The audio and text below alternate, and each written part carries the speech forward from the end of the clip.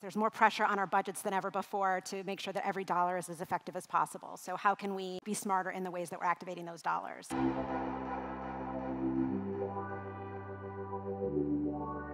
Thank you for bringing it home with me. So we heard Jeff talk a lot today, and Christy as well, about innovation and partnerships.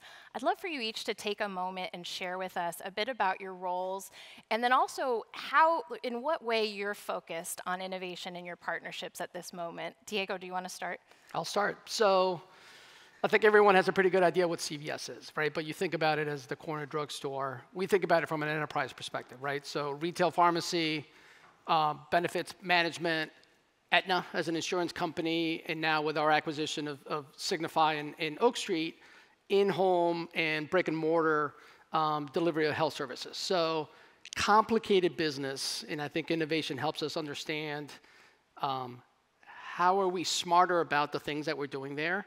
How do we engage with the right folks? But also, I think identity has been a conversation today. How do we think about bringing those connections together within the enterprise and allow us, I think, to fulfill the promise of what CVS Health was supposed to be, which is bringing all of those data sets together to help you on that path in those moments of health. Yeah, I love that. And Marcy, here's for you. Yeah, so my job at UM is to oversee integrated investment for the CVS account and a handful of others. And the majority of what I do is tied to partnerships. And innovation is incredibly important because the industry and the landscape is becoming so much more complicated and fragmented, as Jeff was saying earlier, that it's important that we evolve in order to keep pace with the consumer and how their behaviors are changing, as well as the industry and how the capabilities and technology is changing.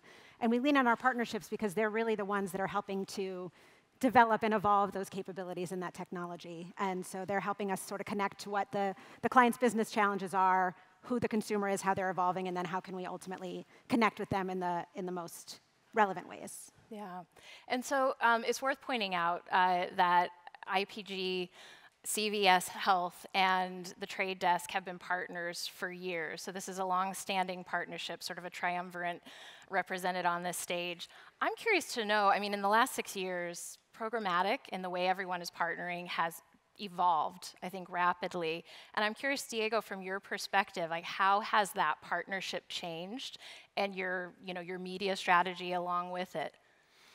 Yeah, I think one of the interesting things that we looked at is there was always a linear relationship between the brand, the agency, and the technology partner. And I think being so far away from the technology partner wasn't helping us kind of fulfill the stuff that we were trying to do. So I think, again, to the triumphant comment that you made, it's just like, how do we get everyone at the table at the same time, shared accountability in the things that we're trying to build. So as we think about the things that we're trying to create, from an efficiency perspective, as we think about talking to the right folks, delivering that right message, how do we build those capabilities together, especially as we think about the data insights that we have relative to the data that we have available to us, right? So we can pull those insights to make us really smart about the audiences that we talk to, but then where the rubber hits the road is finding those right folks at the right cost, at the right time, and contextually, what else can we add in that situation to create that message and make it even more relevant? Can I ask just a quick follow-up? How does that work? How do you bring everyone a little bit closer, a little more leaned in, closer to the business in a partnership like this? Yeah, I mean, we've created a direct relationship and a direct partnership with the Trade Desk, right? So we have that direct line of sight and that direct connection from a joint business perspective, right? And as I think about Marcy and the team that's back at IPG and UM, those are the folks that are hands-on keyboard, right? So those are the folks that are seeing every day what's happening in the space and how we're engaging, right? So we have those conversations. We iterate and we ideate around what's the next innovative thing that we want to do. And as we think about the data sets that we can bring to that conversation, helping us to get smarter in those areas. So it's purposeful, right? You need to kind of create an environment and a situation where everyone has the ability to contribute to that shared goal that we have, again, in making that consumer experience better and easier when it comes to healthcare. Yeah, and skin in the game. Marcy, I'm curious, your perspective, kind of coming from the agency side, how are you thinking about driving innovation in partnerships as you bring people together? It comes down to sort of understanding what our clients' business challenges are, and then thinking about the best ways to solve them. In a lot of cases, that is going to be looking at new and innovative ways, because we have to constantly be finding smarter ways. There's more pressure on our budgets than ever before to make sure that every dollar is as effective as possible. So how can we be smarter in the ways that we're activating those dollars? And what I think has been really unique about CVS, programmatic at the end of the day is really just automated buying, and you can do it to the most basic degree, or you can take advantage of all of the different capabilities. And I think what CVS has done in partnership with us is really take it that next step further.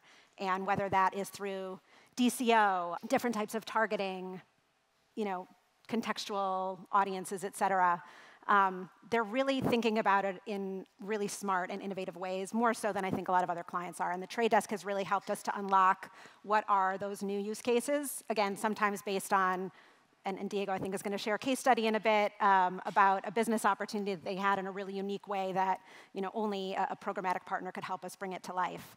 And so I think that's been really great, and what's important is having really an ongoing dialogue. It's not about just having QBRs and checking in periodically throughout the year. It's being able to pick up the phone and us, giving the Trade Desk a call to ask a question based on a conversation we had and a new challenge that was posed, or vice versa, the Trade Desk picking up the phone and calling us to say, hey, we've got this great new capability that we think could deliver and help resolve this problem or achieve this solution for you. It's that ability to have that ongoing dialogue that I think helps us also be more nimble and act with speed. And I think just to add to that too is for us, it's not innovation for innovation's sake, right? It's the consumer is at the center and the heart of what we're trying to do. So we're looking for innovation that's going to make it easier for them to engage with us, make healthcare more accessible to them. So how can we bring that to them and be there at that moment where they need us? So we try to filter the innovation away from the shiny and more towards the purposeful and the utility that innovation can bring. Yeah, I appreciate that you said that, because I think innovation is one of those things that's become such a buzzword. Mm-hmm. Innovation, let's sprinkle some innovation on it. But what do we really mean by that? And Diego, I know you have a really interesting example from the Minute Clinic with CVS Health about how you've kind of, through this partnership have been able to really use data to drive results for all. Can you dig into that with us a little bit? Yeah, happy to. So mental health, right? It's not a surprise.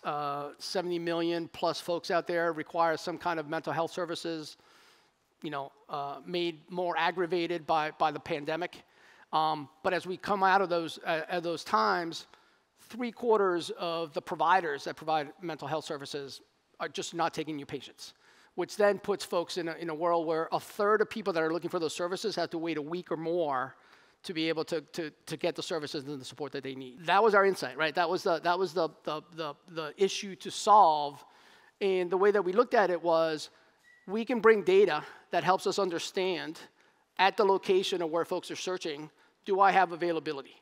And is the availability now? Is the availability tomorrow? Or is the availability a few days from now, which means I can now send you either from a brick and mortar situation or to a virtual care situation, right? So that helped us, again, be as accessible and as relevant as possible in a really key time of need, but bringing data, bringing the platform that allowed us to kind of activate against that data, the management of the agency, and making sure, again, that we are continuing to find the right audiences at the right cost. It still needs to be a cost-effective world for us.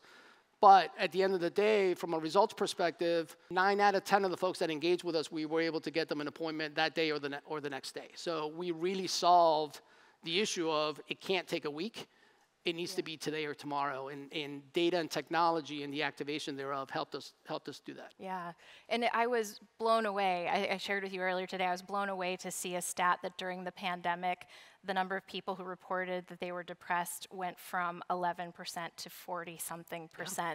And so the need was so great, and as you mentioned, it hasn't gone away. I think what was interesting about this example was the flexibility of the creative, sort of the ability to like real time understand, was there an appointment available today, tomorrow, or within a week? Marcy, I wonder if you can talk about, sort of how you were able to connect creative and strategy there, and any surprises or any learnings that came out of it that you think other brands might be able to learn from? I think it was somewhat of a seamless process. I think one of the benefits of this in how we worked with the trade desk, we didn't have to do as complex of a DCO mapping process as we typically do, although I think it was maybe 3 or 4 different unique messages. It wasn't the 1,000 that sometimes you can have. So I think in that regard, it was a little bit easier to execute. Nothing's easy, and I don't think pulling a lot of groups together internally on the CVS side probably was easy. But I think we had, at the same time, the same campaign working without that level of targeting and messaging. So we were able to see at the end what were some of the learnings and what performed better than others so that we could implement that again in the future. Yeah, I think the other piece that was really, so that was, let's think about that as outward facing, right? So it's what's happening what's happening out in the marketplace, what message do I need to deliver.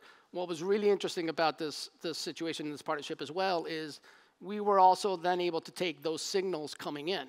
So what was happening in what market relative to the message that was being delivered to give us a sense of what our capacity challenges were.